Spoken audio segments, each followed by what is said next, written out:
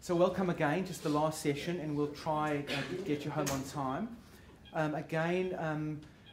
Just to make a couple of announcements, feel free to ask any questions. It's a pretty informal session. There are a couple of people that I'd like to just personally thank just for helping me facilitate this morning's session and this session now. These sessions, as you know, from those who teach and educate, are very difficult to put together yourself. So I would like to really thank the Edwards crew, particularly Karen and Julie and Kate and Sandy, for really allowing me to facilitate both workshops. I certainly couldn't have done it without the support of industry, number one. Most importantly, it takes a very brave colleague to offer your radial artery for a demonstration. And again, I usually put the arterial line in myself, and I've done that twice before, but I thought today I'm going to run a slightly different workshop. So I'd really like to thank Claire Pollock, who's from Austin. And as I told Claire earlier, I was quite disappointed with myself because I came very prepared, but I usually, if I'm quite nervous putting in an arterial line, I usually wire. And I left both wires in my hotel room. And then I put in the Surflow, which is a very soft cannula, and I transfixed and hit the artery first time, and I was feeling all confident. And as I pulled it back and tried to feed it, it just got stuck at the skin because I didn't nick the skin. So I really cursed, and I wanted not to reattempt that side, so I put in a first pass technique on the other side. Anyhow, good. So today's just really about a very brief introduction to looking at some physiological experiments. Bearing in mind that we've planned this very carefully, obviously there are drugs involved. We've been very judicious and very considerate with how we've prepared them, and we've been through this a couple of times. So if anyone feels squeezy or squeamish, certainly just let us know. If Claire feels the same, she'll let us know. But essentially I've put in a straightforward arterial line into Claire's right hand. The monitor we're going to demonstrate today, and often we use very different monitors, but this is a FlowTrack, which is a minimally invasive advanced hemodynamic monitor. We have about 8 of these in our hospital. I think they're very easy to use and very easy to demonstrate with, and we use them for a lot of our complex cases. So without further ado, I'm going to get the show on the road. I'm going to set up the monitor just to show you how easy it is to set up. We'll put in a couple of demographic details. Is everyone familiar with advanced monitoring? Who has advanced monitoring in their departments? I know I've spoken to a couple of guys from... Is anyone not familiar with the FlowTrack device? It's similar to the Vigilea. Okay, good. So, because I'm not going to, I'll keep the just the basic stuff quite simple, and we'll move quite quickly onto the sort of the experiments. But essentially, what we've done is we've slaved the device onto a big monitor just to give you more accessibility. We'll put in our patient ID, and I'm just going to call it Claire, C-L-A-R-E. And when they enter it, we'll put in a height. Claire, what's your height? 172. We're going to enter it, and she's 21 years old, and she's female. And we'll put a weight in of 8.5. Beautiful. Lovely. Okay, good. And we love working on 21-year-olds because they behave well physiologically. I'm trying to make up points now, as you can hear. All right, good. All right. The monitor will take a couple of seconds to just pick up the waveform, and essentially... this is not zero. Yeah, correct. And essentially there's a couple of different screens on the monitor. I always say everything's in the suitcase with a FlowTrack, so if we go into the suitcase, because that's where everything is, we can see a zero waveform, and just like zeroing any arterial line, we're going to go into zero, and we're just going to zero. If you do have a central line in, which I did offer Claire, but she refused, you would be able to slave off a mean arterial pressure, or sorry, a central venous pressure, and then obviously a systemic vascular resistance, which is quite useful. So that is zeroed, and that is going to be now able to give us a good waveform. You can check the waveform. If you want by going back into the suitcase, and we can see we've got a nice waveform, and it's quite intuitive. I'm going to set the screen up. There's a couple of different settings we can have, and I want to show off the device a bit as well, because there is some functionality of the device that I think is quite useful. But as a start, we will, let's go into just a basic screen. And in the basic screen, we've got a cardiac index, we've got a stroke volume variation, bearing in mind that it's not a very useful number here, and a stroke volume index. It's very easy to change your parameters. If I want to look at a cardiac output instead, I just touch the side of the machine and change it to a cardiac output. Likewise, if I want to have additional screens or less screens, I can just change my screen setup. I've got a cardiac output, a stroke volume variation, a stroke volume index. If I want that to become a cardiac index, just to make it a bit more, I've got a cardiac index, and if I want my cardiac index up here, I'll make that cardiac index instead. So it's quite a functional screen. And as we can see, Claire's hemodynamic state is pretty normal at the moment. She's got a cardiac index, and we always go off indexes, and we don't look at outputs generally. We've got an index of 4.4. We've got a stroke volume index. I may just change that stroke volume variation to stroke volume of 120 mils per beat, which is pretty good. And we can see Claire's hemodynamics, because one of the limitations of the flow track, it doesn't give you a pressure waveform tracing. So again, we have to rely on basically a regular rhythm, a good wave trace as well, which we have now, and we can see that Claire has a heart rate of 73 with a blood pressure of 147 on 71. So that's basically the setup, and it's pretty straightforward. The other thing I like, particularly with this device, is we do a lot of research both with the university and within our department, and whatever is on the screen you can download immediately into a JPEG file, and it's a very simple way by plugging in a simple memory stick, which I'll demonstrate now because we're going to download some of the images. It just plugs into the back of the monitor, and once the memory stick is in, by capturing, it takes a picture of that screen, so that image will be downloaded directly onto the memory stick. And most importantly, all the hemodynamic data that's collected, and this is collecting data every 20 seconds. We often compare this to PA catheters for some of our clinical trial work. You can have it average the variables every 5 minutes, but for the purposes of today, I think having 20 seconds is good. The other good thing with the flow track, and I'm just going to do it as I talk, is I'm going to tell it what we're doing, so it can download that information. And I'm just going to go into a screen which again will just give me different trends, and I can again change all my trends. But I'm going to tell the machine now that I'm going to do a custom event that we have got, that we're starting our experiment. So I'm going to just put start, which is good. START, which is good. And if you go exit that screen, again we can see that where that arrow is, we have got a start. So if you're going to intervene, you can choose an intervention, blood, crystalloid, colloid. You can make a custom event, and the machine will tell you the change following an intervention. And we're going to run through that now and demonstrate it well. Okay, good. So I'm going to go back to our, and again, there's a couple of screens we can use, but for the purposes of demonstrating, I think let's go on to, we're going to bring up our cardiac index, we're going to bring up our stroke volume index, and I think let's bring up just stroke volume variation, just for the point of having it there. We can also set different parameters for each one just by touching the middle, and I'm just going to leave the parameters as the default parameters. So it's a pretty intuitive machine. We can see our variables pretty nicely over here. And the question now is, how does the machine function? Does it work? We need to understand its strengths, and we need to understand its limitations. From our own experience at Austin, we've been less impressed with the device for our complex liver transplant work in the settings of vasoplegia. We still question some of the utility of and accuracy and precision of the device. We have compared it to other devices, particularly PA catheters, and sometimes for our complex cardiac work as well, particularly coming off bypass, particularly in vasoplegic states, it may have limitations. But generally, for a lot of our complex hepatobiliary work, our complex, our low-risk cardiac work, again, we've really defaulted to having some form of advanced hemodynamic monitor. And we're using our data, again, to see if our outcomes are being improved.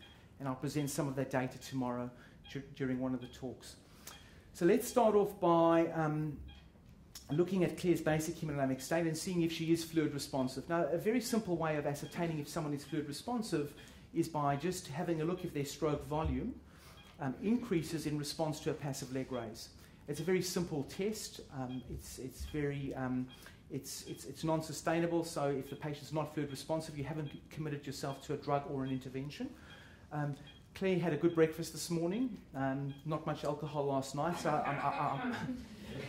I'm assuming her volume status is pretty good, but we can still go through and demonstrate what Claire's hemodynamic response is to passive leg raise. But what I'm then going to do is I'm going to induce a state of compensated shock.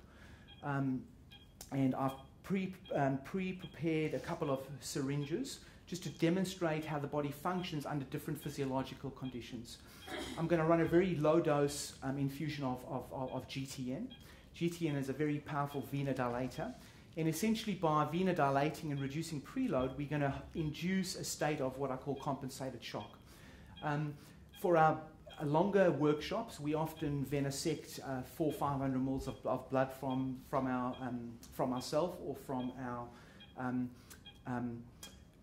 subjects, and we've run 2 animal workshops as well, and it works. The experiments are really good. So that's what we're going to do first, or second. Then the plan is going to be to decide, and I alluded to this morning, the best way to treat that hemodynamic state of relative hypovolemia. And again, as I said to you earlier, traditionally we all think that fluids are the correct intervention, and they certainly are the correct intervention, and the hemodynamic response from fluids will be to correct that state. But I want to demonstrate also, and there's an emerging body of evidence that's now coming through the literature showing the effects of vasoconstrictors on venodilatation, on venoconstriction. This is a fascinating area of research. We're doing a bit of it ourselves, but I'm going to demonstrate, hopefully, how we can achieve the same effects as fluid intervention using a vasoconstrictor. And you can do this with phenylephrine, with noradrenaline. I'm going to use aramine here because I think it's the safest in this context. We then will make Claire, we'll put into a state of compensated shock again, and we'll have a look at the physiological response to fluids, and hopefully we'll show that the response is the same as essentially we're increasing preload just by a different mechanism. And then we're going to stress Claire's heart by running, like we do in our cardiac lab, we run a bit of dopamine for our dobutamine or dopamine stress echoes, and I've drawn up a very safe and low concentration of dopamine where we're going to try look at the effects of inotropy and chronotropy on hemodynamics. If we have time, we then can actually get Claire onto the bicycle, because that's, again, a nice demonstration of normal inotropy and chronotropy, and have a look at her hemodynamic state following that. So that's going to be the sequence of events. And we'll see if we'll see what happens running it. So the first experiment is we're going to have a look at Claire's response to passive leg raise. Now, as we said, what do you think is going to happen with what do we expect in a patient that's quite well hydrated? What do you think Claire's response is going to be to passive leg raise? What would you normally expect?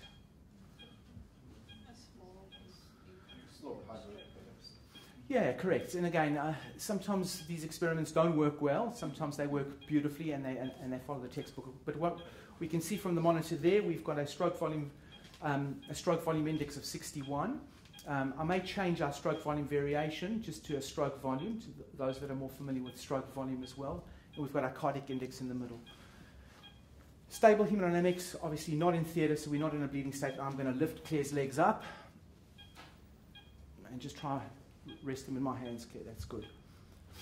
And we'll just give it about 20 seconds to update, and we'll have a look at the response to, and I'm going to change that time to 3 minutely. And I'm going to just tell it now that we're doing an intervention, which is over here, custom event, and it's going to be leg raise, just so we can leg raise.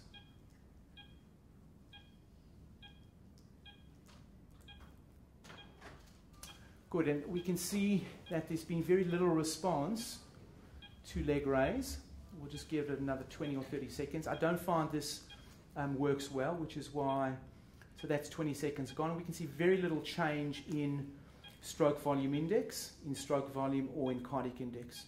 Again, in the clinical situation, you'd have to say that this patient is not volume responsive. Correct.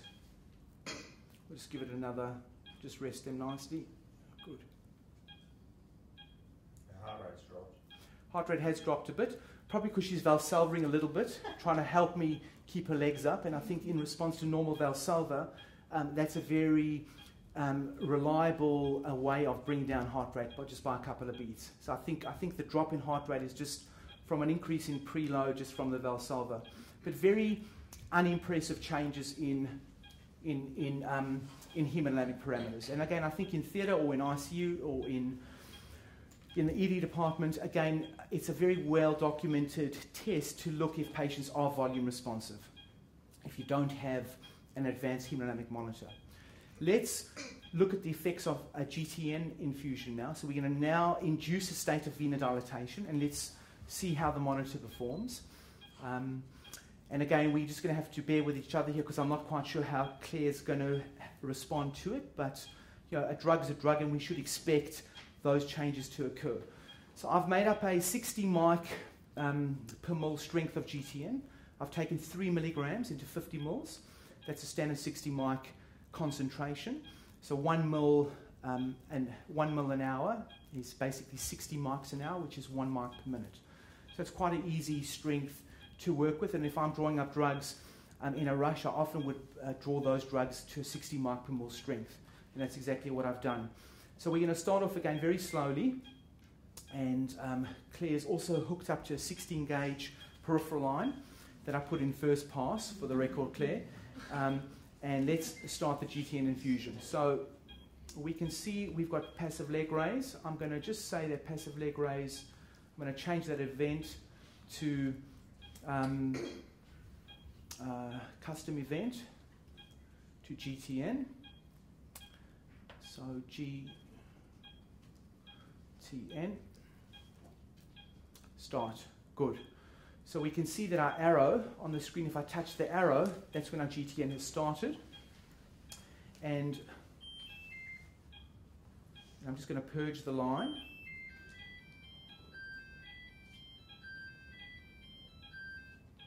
And I'm going to just maybe run 10 or 15 mics per minute of GTN just to get a feel for how Claire responds to this. I've never done this on Claire before.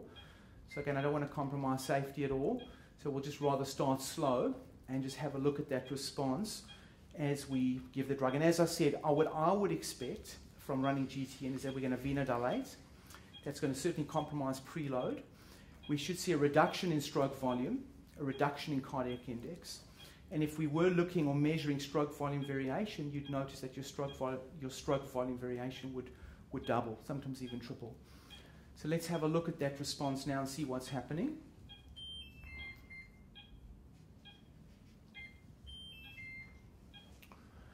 So I'm on 20 mics per minute now, so it's a fairly gentle dose. We haven't, we'll just take it slowly. I'm just not sure that it's primed through, so we'll maybe give another mil bolus. And let's see what happens. So already we've got just a sense that our cardiac index may be falling down, but let's see what it does. You feeling okay, Claire? Mm-hmm. Good.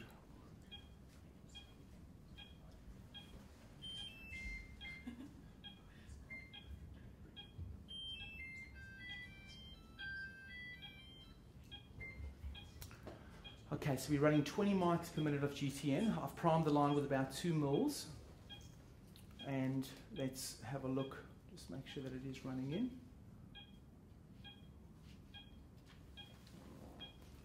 Let's see if we can try get Claire into a compensated state of almost of shock.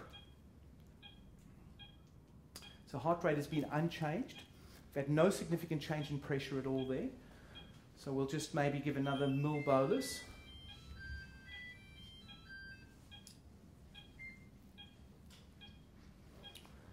And again, often you notice the change in pressure straight away. So we'll just see what the pressure does. And we'll see. So there we're starting to reduce our blood pressure now.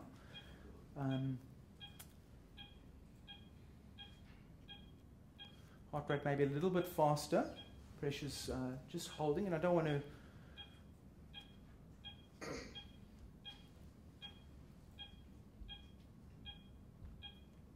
We'll just give it another 2 or 3 minutes. I think we just have to be a little bit. It is working well. That's good. Oops.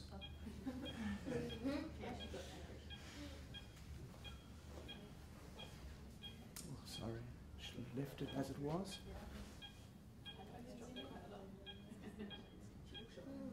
Okay, good. And now we can see that our heart rate has gone up. We can see our blood pressure is coming down. I mean, I've got a little bit of aramine to rescue if I need to. And let's have a look at our cardiac index and our cardiac and our stroke volume. So far, no impressive changes.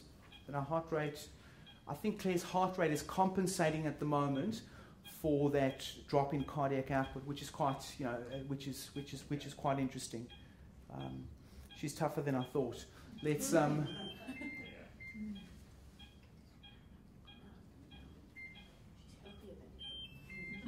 tougher.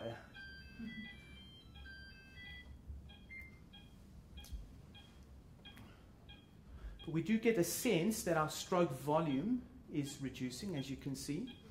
Cardiac index is compensating because heart rate has gone up, but we can definitely see that there's been a reduction in our stroke volume and stroke volume index as we are venodilating. So we've got a lot of pressure to play with here, which is good. It's quite nice for me as just the facilitator. And again, we'll just maybe go up to 25 mics of GTN per minute.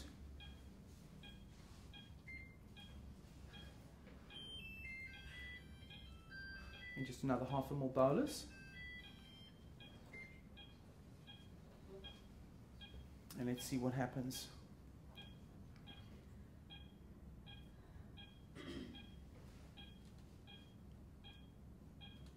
Check for connections. It's definitely working, it's definitely connected, so we are delivering the drug, which is good. And so not an impressive change. I think maybe give another bolus. We've got a lot of pressure to play with. And it is a very dilute strength. I'd rather just... Have you got a headache yet, Claire? No, I did feel something before though when heart rate went up.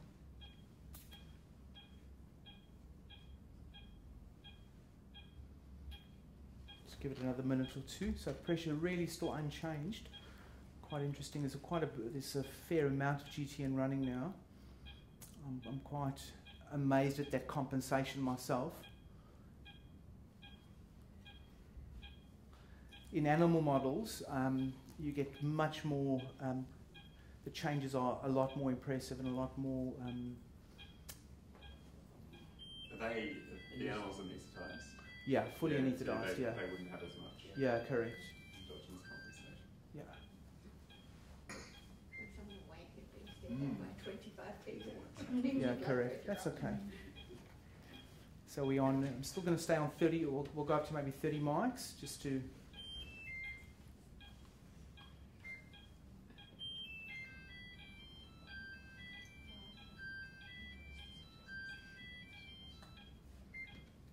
Okay, let's see if we can just try to get that pressure down to maybe 110.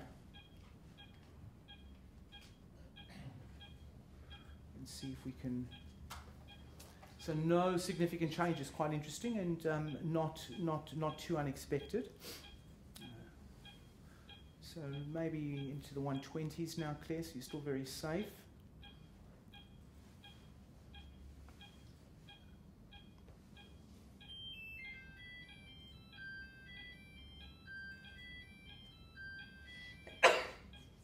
Maybe make sure it's running in.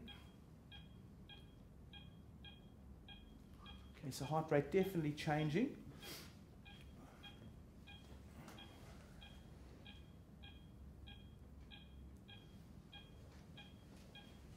In fact, our cardiac index is going up. You can see how rate responsive cardiac index and output is in healthy subjects. We actually have an increase in cardiac index, and that's why I think, particularly in young fit patients, it's a good demonstration how, despite normal pressures, You can often be, you can often have a very abnormal state, but very normal numbers. Remember, pressure isn't flow. But despite us measuring flow, we're not able to demonstrate any change in flow. In fact, we've got an increase in cardiac index, which is interesting. So pressure is a little bit on the lower side now. Let's just ride that through and just see what happens to cardiac index.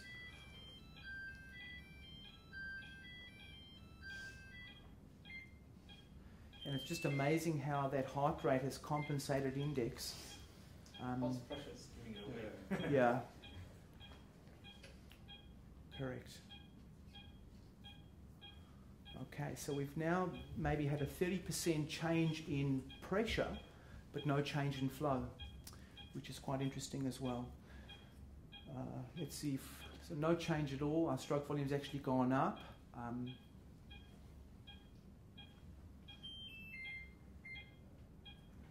I don't want to run much more than 40 mics per minute.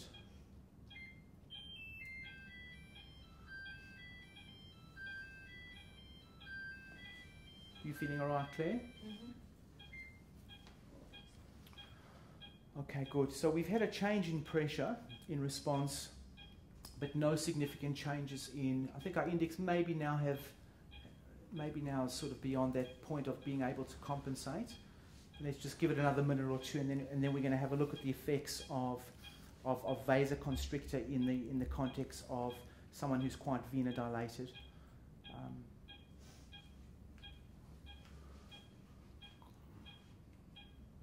So again, that stroke volume index, I think, is coming down a little bit.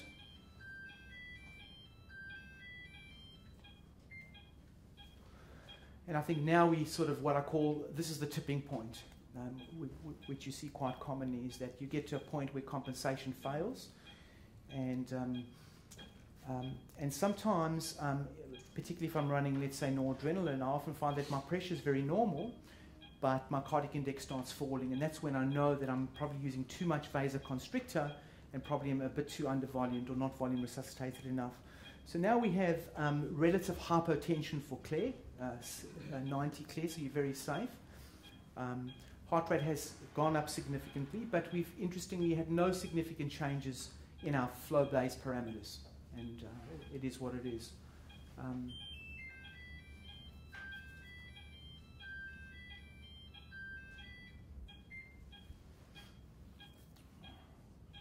Good, so we're still sitting with a systolic of 90.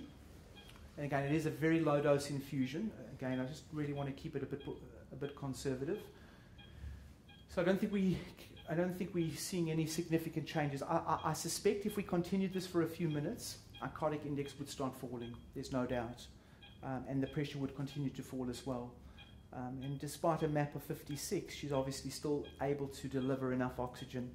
I'm sure if we were measuring central or mixed venous sats now, that'd probably be fairly normal as well, because with that kind of flow, that kind of index or output, I wouldn't expect oxygen delivery to be compromised at all. Any thoughts or comments before we move on?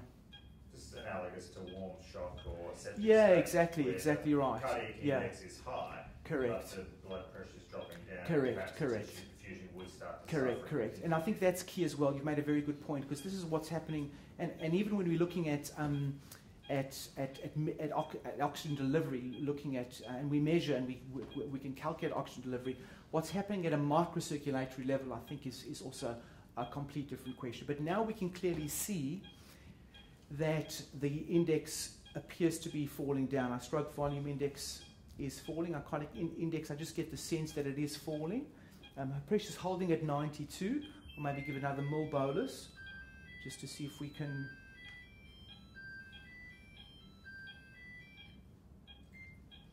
Now, if Claire was being positively pressure ventilated and we were measuring stroke volume variation or pulse pressure variation, it would be going up. And that is very difficult to demonstrate here because she's not anesthetized.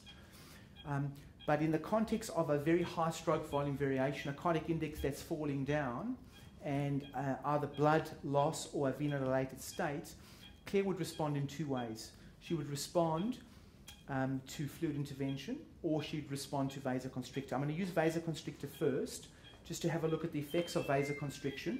We'll just give another, and we can finally see now that that the pressure's holding remarkably well. Heart rate is sort of stabilized, and that trend I think would continue at 40 marks per minute of GTN. It's a fairly reasonable dose of GTN. We'll just see if we can maybe just get into the mid-80s. Claire's got a normal blood pressure of about 100 generally, so that's still pretty safe for her. And we can see that our index, again, I think is generally going to be starting to fall. And I'm going to stop that part of the experiment over there. So I'm going to push stop. Good. What we're going to do now is we're going to have a look at the effects of vasoconstriction. So that you can either, phenylephrine is often our preferred choice, noradrenaline if we have a central line. I'm just using aramine now because it's quite easy to titrate. So we can see the pressures now in the high 80s. You feeling all right, Claire? Beautiful. And we'll just have a look at what's going to happen to, just give it 30 seconds and then we'll do the next intervention, which is going to be vasoconstrictor. So I'm going to just plug into the machine vasopressor, and that's where we're going to start the vasopressor infusion, which is over there, which is the green arrow. So not an impressive fall in stroke volume, but if you have a look at our percentage change, we've got a change of 10% for our stroke volume index, and we've got only about a 5% change of our cardiac index, and a 10% change in stroke volume. So the machine actually will quantify that percentage change as well. Okay, let's have a look at the effects now of vasoconstriction. And again, what I would expect, because Claire is preload responsive, and that's why I've run the GTN first, is because she's preload responsive. If she wasn't preload responsive, we wouldn't see the effects of increasing cardiac index or output with a vasoconstrictor. In the context of a patient that's not preload responsive, from our own work and from my understanding of the literature, what we would find is despite our blood pressure going up, because that's what happens in the context of a vasoconstrictor, our cardiac index actually starts falling down because there's just such increased afterload that the index starts falling. But in the context of someone who's preload responsive, I find that the cardiac index actually goes up even further. So now we are in a nice state now. We've really changed Claire's index. It's fallen quite significantly.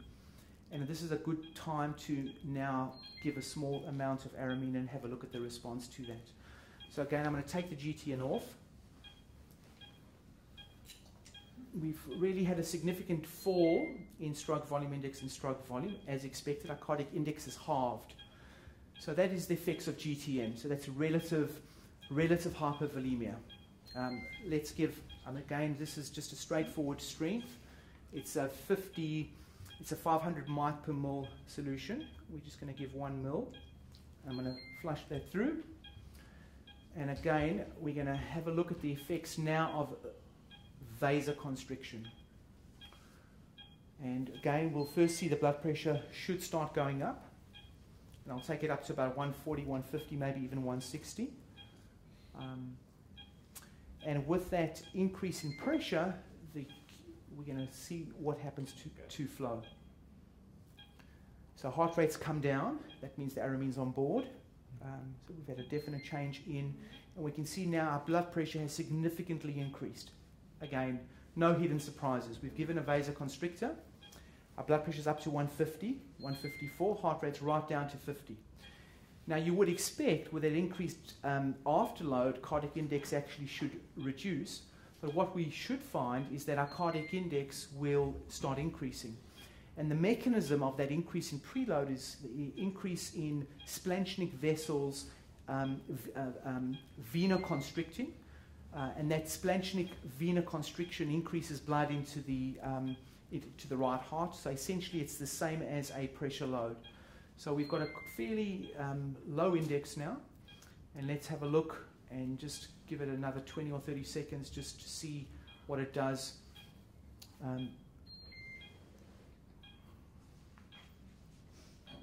Maybe just give another half a ml.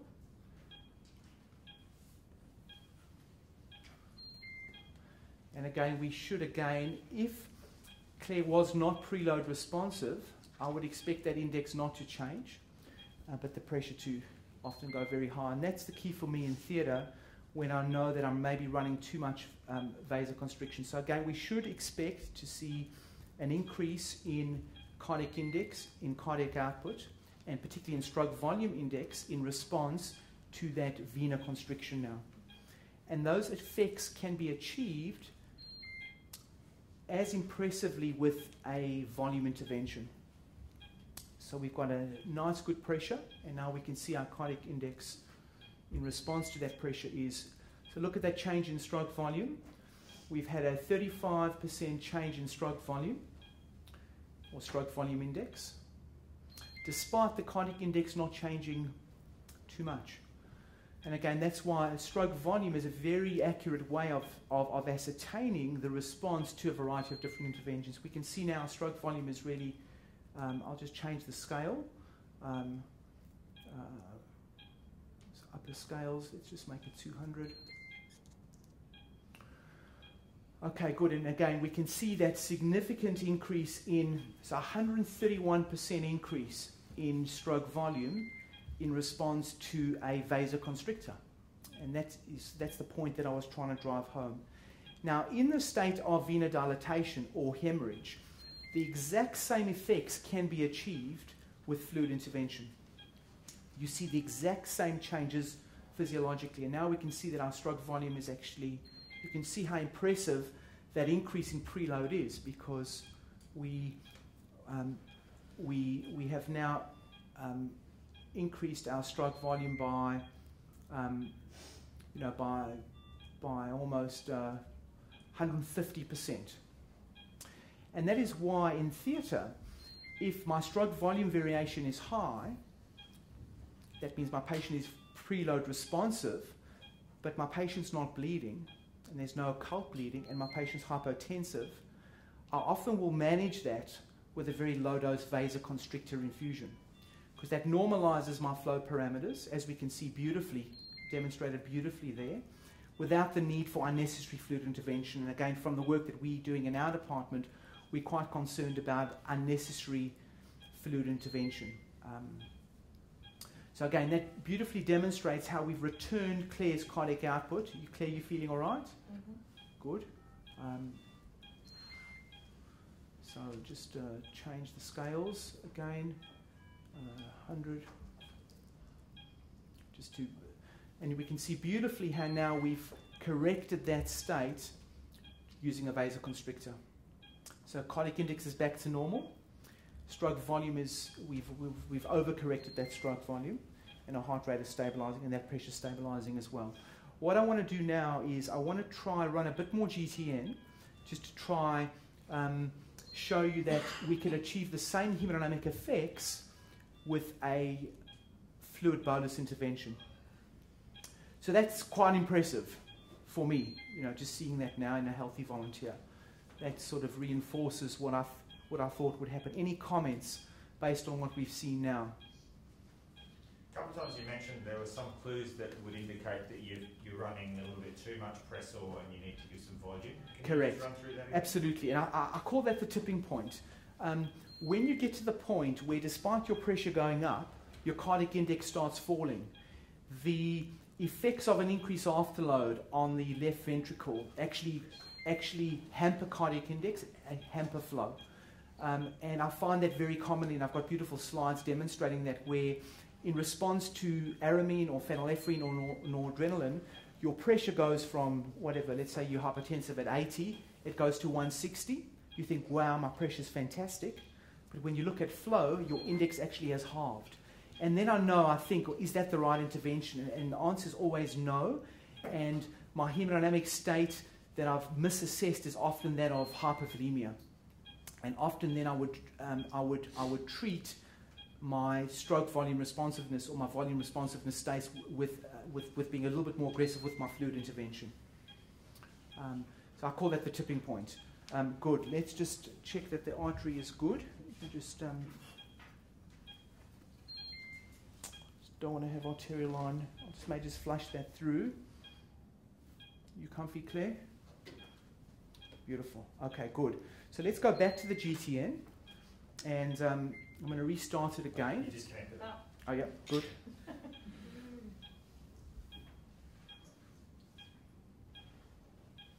And again, I'm going to tell the monitor that I'm going to start GTN again. So GTN, and that's going to be started. Just so I've got an event, because we're obviously downloading all this data. And I'll just, again, prime the line. So we've really returned to Claire's baseline normal hemodynamic state. We'll just see if we can maybe replicate that degree of venodilatation. So I'm going to just keep it at 40 mics per minute of GTN. And let's just have a look what happens. So again, I don't know how long the aramine really takes to wear off what its context-sensitive half-life is, but again, we should hopefully see some changes in both heart rate and blood pressure with reciprocal changes at our flow-based parameters. So I'll just prime that through again.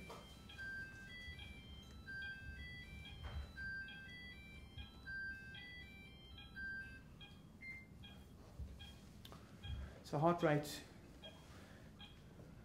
maybe just trending on the upside. Pressure again should start to come down, and again we should see the same changes, a reduction in stroke volume index, and eventually in cardiac index as well. And what's impressed me most today is how well the cardiac output compensates in response to heart rate. And I think, and that's the concept of one of the adverse effects of beta blocking patients, is that you take away that normal ability to compensate, particularly in situations where that's required. So heart rate's gone up quite significantly. We should start seeing, and as we're seeing already now, a reciprocal reduction in stroke volume index. We've still got a bit of pressure to play with, so I'm just going to give another 1.5 ml bolus.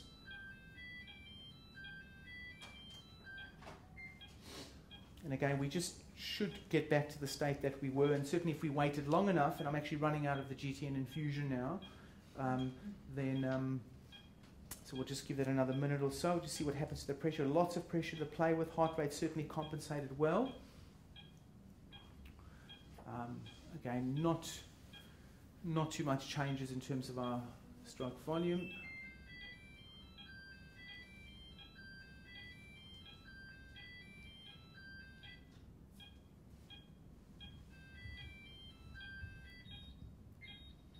Okay, so infusion is finished.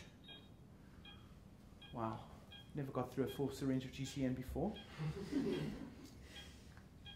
Let's just see if there's any change there.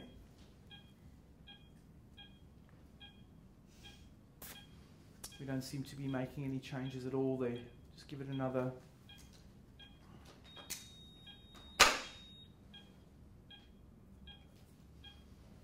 Just give it another 30 seconds.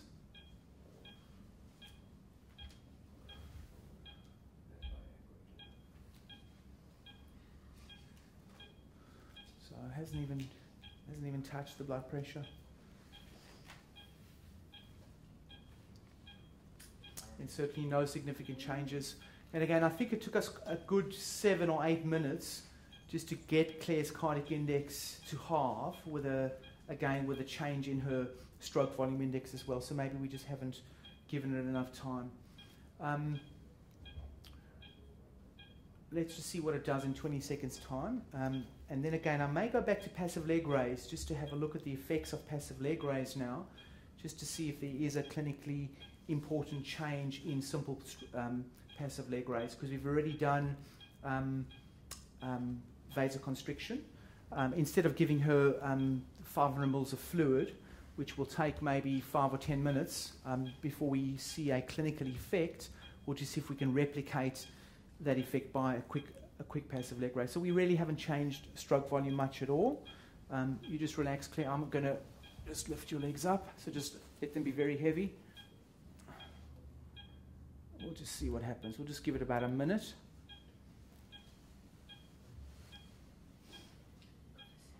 Just to see what the response is now.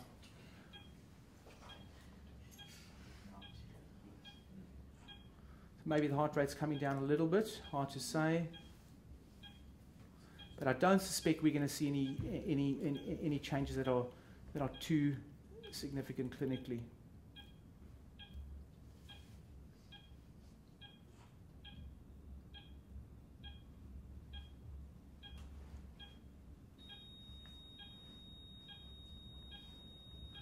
So not much change at all. Let's put it down. Okay, good.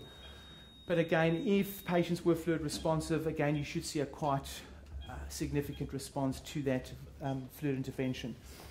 Let's move on and take out some. I'm going to use dopamine here for two reasons. One, it's a very good inotrope and it's a very good chronotrope, and it's safe, generally in fairly low doses. We have full ECG monitoring, so in the context of arrhythmias, obviously I'll stop it fairly quickly. But again, I just want to keep it conservative and have a look at the physiological response, but not stress Claire's heart to its maximum. Good.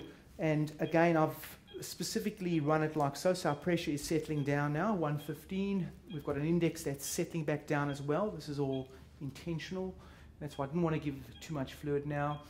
That's probably still a response to our GTN. That's probably still on board. Stroke volume index is quite significantly down. If we have a look at a percentage change, you know, it's down 20%. That's a significant change, 20%. I'm going to hook up some dopamine. Does anyone use dopamine in their practice at all? In any specific scenarios that you have a preference for dopamine? Well, I personally don't, but okay. Okay. Outside cardiac surgery. So I must say, and again, I'll present some of this data tomorrow, in about 20% of our complex pancreatic resection work, particularly in the patients over the age of 70 or 80, having very complex pancreatic resections, often with portal vein and SMA reconstructions as well. I find that my baseline hemodynamic state, particularly in the elderly patients, is one of low contractility. And because I run REMI and DARES generally, because we fast track and extubate all these patients, I find my heart rate is quite low generally. And I do find that I'm running dopamine on about 20% of those patients, because that's the hemodynamic state that is in front of me. And when ICU say to me, why are you running dopamine? I tell them, because my heart rate is slow and my cardiac index is very low, and my patient's not volume responsive. And they say, okay, thank you, I understand now. But again, if you're running these drugs without advanced monitors, again, I think you have to be a lot more careful and a lot more cautious. Let's have a look at the effects now of dopamine. I don't like adrenaline at all for a couple of reasons. One, it causes quite significant tachyarrhythmias or even tachycardia, number one. I don't like that. Also, I don't need vasoconstriction because we actually measure our systemic vascular resistance, and there's no problem at all with that of a low SVR state.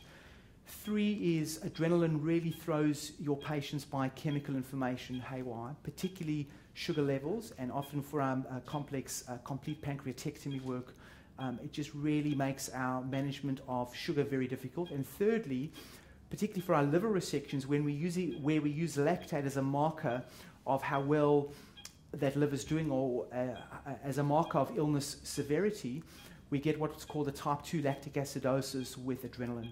So for those 4 or 5 reasons, my preference is I don't like adrenaline at all. In cardiac, different story, but I'd like to keep this not cardiac specific at the moment. Dopamine, again, has no effects on systemic vascular resistance. It does cause tachyarrhythmias if you use it in too high doses, and I limit my doses to about 1 to maybe 2 mics per kilo per minute for those that are familiar with dopamine. What I've done now, for those that, I'm going to just get that up and running, and we're going to, good, that's running nicely now. I'm going to tell the machine now that our custom event, and we're going to run some dopamine. So I'll put dopamine.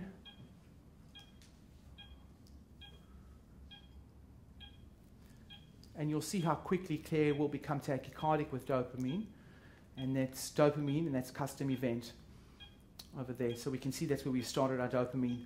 What I'm going to do again is I'm going to just maybe bolus, and we'll know when the bolus is hit because... Your A-line's just over-damped as well. Oh, thank you. No, good. Let's just give it a flush.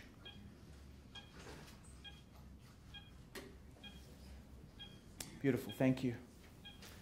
And again, you can see how important it is to have a reliable arterial waveform trace, and that's why for our complex work I do put in long lines, not brachial but often radial. So I'm taking femoral lines and I use our 20 gauges because they're a bit smaller, and wire exchange them through just a normal simple line that I've done here. And I thought of doing that for Claire.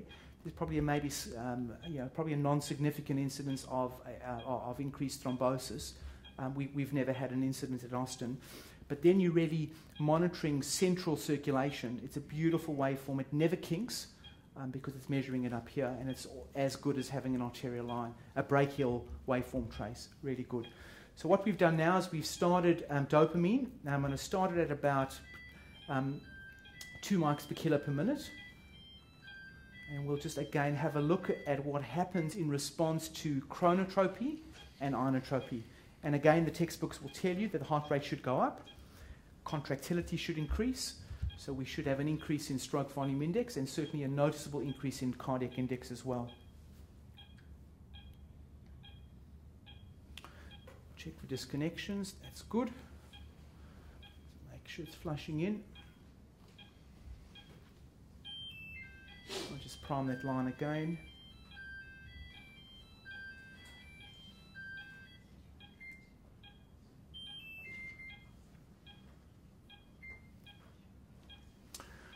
Okay, and already since the dopamine's been started, which was over there, at that point over there, we can see that we've had a 35% increase in cardiac index and output on very low dose dopamine. So now I'm running it at about 0.25, 0.3 mics per kilo per minute. I would never run it as aggressively in theatre. We can see how quickly these patients become tachycardic, and that's, again, if you're running adrenaline, and I've tried it many times, the amount of, now we can see we've got a significant tachycardia now, of 100, and look at our cardiac index. It should again continue to climb. Sorry? No, okay, good. So we'll just stop that. Claire's not feeling good, but again, we've demonstrated heart rate's only 105, but blood pressure's gone up significantly. And have a look what's happening to our flow-based parameters as expected. This is not a surprise to me at all. It's reliable all the time, but we've certainly had a significant increase in stroke volume index and particularly in cardiac index as well. And for as I said, a lot of our patients with underlying cardiac dysfunction, where you connect them to a flow-directed monitor, and you often surprisingly find that despite a normal pressure, their cardiac index is very low. So again, you can just see the effects of dopamine there. How are you feeling? Feeling all right? Yeah. Okay, good. Done. So pressure's good. Heart rate's 116 test. That's why you may be okay. Just let that settle down. It's definitely stopped and it's off. Okay, so we didn't even have to run a lot of dopamine to demonstrate the body's response to inotropy and chronotropy. And again, that'll start coming down very quickly now. We'll just let the I just give Claire a little bit of fluid, just in case she is a little bit depleted from last night. But you can see how that heart rate is quite sustained at 120. And it's a pity I didn't bring any metoprolol or any esmolol, because we could have really just made Claire feel a bit better and just corrected that.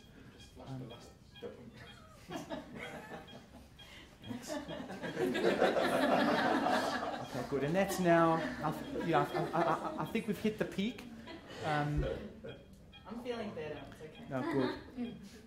When Claire tells me she's not feeling well, she's very good with. So again, quite a, and you can see why patients that get stressed, why their oxygen demands increase. It's not unusual that It's a very diagnostic test for ischemia. Okay, that should start to this. The heart rate is coming down, Claire, which is good. So again, let's just summarize sort of what we've done. And again, that's quite an impressive increase in cardiac index and output, just in response to very low dose dopamine. And that's only at about as I said, that's about 0.3. So that's a reasonable amount of dopamine. I would never run it more than 0.15 to 0.2 marks per kilo per minute in theatre. So again, just to recap, we can see how reliable our advanced monitors are.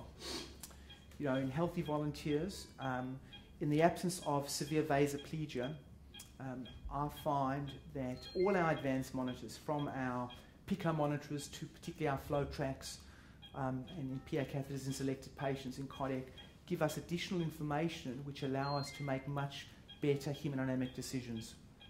Heart rate's coming down. And certainly for our complex high-risk cases now, it's sort of ubiquitous practice in our institution, again, to at least consider an advanced monitor for the very reasons that we've outlined this morning. I think if we put Claire on the bicycle, she may fall off, number one, which would be really good for the cameras, because she's already held up her left arm for everyone to see. If she fell off, I'd have something to tease her about in months to come. But the physiological response on the bicycle would be identical. Often the heart rate would be a little bit higher. We get Claire's heart rate to 150, 160. And again, you'd see that sympathetic overdrive take over with the same changes as we see here. An increase in cardiac index, an increase in stroke volume index. So I think that has been probably an hour. I've probably over-exceeded, so Roger, thank you for giving me a little bit of extra time. Again, I really want to thank the Edwards crew just for allowing this to happen for SMAC. So thank you again to all the support personnel that have really just made this happen. And again, I really owe Claire big time for just for. All right, so I think we'll close it at that. I'm certainly will hang around just whilst I continue to resuscitate Claire. And if there's any questions, certainly feel free to drop by or send me an email or Roger, and he certainly will put you in contact with myself.